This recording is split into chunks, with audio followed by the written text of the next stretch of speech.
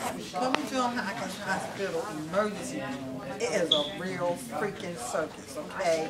You go in, you come out, you go in, you come out, you get waited on with IVs and piss in your hand, you gotta sit back out in the waiting room with a bag of piss and an IV in your arm. Duh. Around people who just waited. Okay, emergency. Your mother is in the hospital. She can't breathe in the emergency room. You running. I gotta see my mama. Go sit down. We'll let you know when you go back.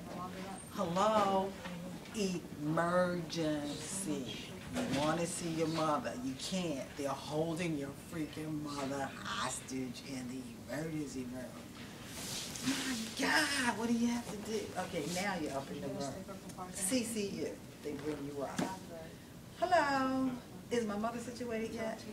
No, we'll call you when she is. They're changing shifts. You still can't see your mother. For Christ's sake, when can I see my freaking mother in a freaking hospital? They're holding a freaking hostage in here, and she don't even know it, because why? They done knocked her out with a 2 down, and she don't even know what's going on. Johns Hopkins Prison Hospital. That's what it is, because they hold your family member hostage.